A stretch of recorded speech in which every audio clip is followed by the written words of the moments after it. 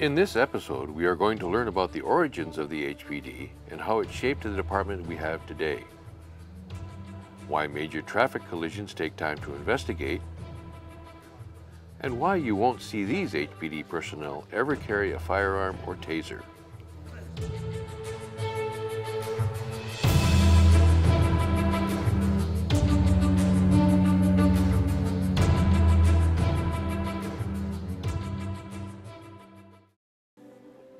To find the official roots of the Honolulu Police Department, you'd have to go back some 83 years when the Governor's Advisory Committee on Crime recommended the creation of a police commission, whose purpose would be to appoint the Chief of Police to oversee police department operations. This action officially established the Honolulu Police Department on January 22, 1932. Charles F. Weber was the first Police Commission's unanimous choice for HPD's first Chief of Police, and was given full authority to organize the department. After only 7 months on the job, Chief Weber resigned and became a member of the Police Commission. This would result in William Gabrielson's appointment as HPD's second Chief of Police, a title he would hold for the next 14 years. Chief Gabrielson's achievements include the division of Oahu into police beats, the creation of the Traffic Violations Bureau, and Juvenile Crime Prevention Bureau. Following the attack on Pearl Harbor on December 7, 1941, Oahu's population doubled due to the presence of the armed forces. Despite the unprecedented increase, serious crime on the island decreased, mainly due to the imposition of martial law and blackout and curfew regulations, as well as nearly 100% employment rate. Unfortunately for HPD, internal issues would soon surface. In the mid-1940s, the Honolulu prosecutor and attorney general investigated HPD for corruption involving several police officers accused of protecting gambling houses that had flourished in the city. This resulted in the conviction of one officer, numerous suspensions, and the resignation of Chief Gabrielson. Though this was a low point for the department, it would eventually emerge stronger, reorganized, and with a new set of values. Shortly thereafter, William Ho'opai was appointed the department's third Chief of Police. He created an elite unit of officers whose main purpose was to combat gang violence. Their role was eventually expanded to include SWAT, bomb, and helicopter units. Today, this division is known as the Specialized Services Division. 2 years later, Dan Liu was appointed the fourth Chief of Police. Service, honor, integrity became the department's motto. He established the highly popular Police Activities League. Over the years, PAL has expanded from the traditional sports to include canoe paddling, culinary arts, and robotics. Hawaii, like the rest of the nation, was faced with anti-war protests, drug abuse, and general disrespect for law and order during the 1960s. New approaches to police work were needed, including a more educated police force. Chief Liu supported the creation of a new field of study, police science, at the University of Hawaii. Today, it is known as the Administration of Justice Program. A cadet training program for recent high school graduates was also started, enabling 20-year-olds to enter the police academy as early as possible. As Hawaii became a popular tourist destination, it also became a cooling-off area for criminals on the run. Francis Kealoha became Chief of Police on Christmas Eve 1969. He quickly achieved notoriety when he launched a large-scale covert operation to attack rising property crime and illegal drugs.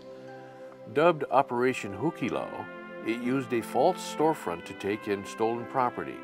More than 100 people were arrested and 500 property crimes solved during an 18-month period. Operation Green Harvest focused on the eradication of marijuana. Narcotics officers would rappel from helicopters into remote parts of Oahu to recover thousands of illegal marijuana plants that were often booby-trapped. In the 1970s alone, more than 47,000 pounds of marijuana was recovered, with an estimated street value today of over $2.5 billion. And while the streets of Honolulu were becoming safer, other changes were taking place within HPD. The Communications Division hired its first civilian radio dispatchers, allowing more officers to take on patrol duties. The communication system evolved from telephone lines and call boxes to a wireless radio technology that allowed officers to be contacted in their cars and on the beat. Handwritten cards on a track eventually gave way to a computer-aided dispatch system that routed calls faster and more efficiently. Prior to 1975, a small group of women were assigned to the Juvenile Crime Prevention Division. They were known as police women. The scope of their duties was limited, and they could not get promoted or even transferred to another division. This was changed after policewoman Lucille Abreu filed a federal lawsuit that required equal training and career opportunities for female officers. As the department headed into the computer age, many new advancements would occur in crime-fighting technology.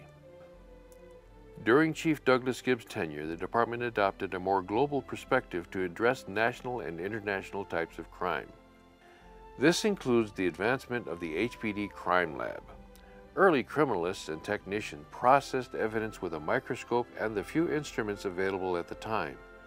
Today, the Scientific Investigative Section is the only full-service forensic laboratory in Hawaii and serves the entire Pacific region. The automated fingerprint identification system went live in 1990. Designed to verify the identity of arrested persons, the system compares fingerprints recovered from the crime scene to the fingerprints that are already in the system. It previously took up to 2 days to confirm identities. Today, it takes about 15 minutes. Chief Gibb also introduced the highly popular Drug Abuse Resistant and Education DARE program. DARE's mission was to educate students to stay drug-free and to resist violence in gangs. The highlight of the program was DARE Day, a concert and rally where more than 15,000 students pledged to live drug and alcohol-free. In the 1980s, law enforcement shifted its emphasis from traditional policing to community policing. Chief Michael Nakamura championed this philosophy of community policing, encouraging residents and business owners to partner with the police in the fight against crime. Neighborhood security watches and citizen patrols flourished, serving as the eyes and ears of HPD. These groups continue to exist in communities across Oahu. Law enforcement technology developed rapidly from the beginning of the next century, and Chief Lee Donahue was quick to recognize this. His administration focused on officer safety, including state-of-the-art equipment such as body armor vests for all officers. HPD patrol vehicles were also equipped with automated external defibrillators to save victims of cardiac arrest. It was under Chief Donahue that HPD was awarded national accreditation by the Commission on Accreditation for Law Enforcement Agencies. Under Chief Boise Correa's leadership, crime dropped to its lowest level in 30 years. Public complaints to the Honolulu Police Commission were the lowest ever recorded, and all officer positions were fully staffed for the first time since the 1970s. His major initiatives include the mandatory arrest of domestic violence suspects, banning of assault weapons, and the creation of the State Terrorist Warning Protocol. Chief Correa retired in 2009 and was succeeded by Chief Louis Kealoha. Chief Kealoha oversaw Hawaii's hosting of the Asia-Pacific Economic Cooperation Conference in 2011. Working with federal and state law enforcement, HPD helped to ensure the protection and safety of political and business leaders from throughout the Pacific. The Honolulu Police Department stands shoulder to shoulder with major city police departments across the nation. Our officers are proud to serve and be part of our community. We uphold high values of integrity, respect, and fairness, and serve and protect with aloha.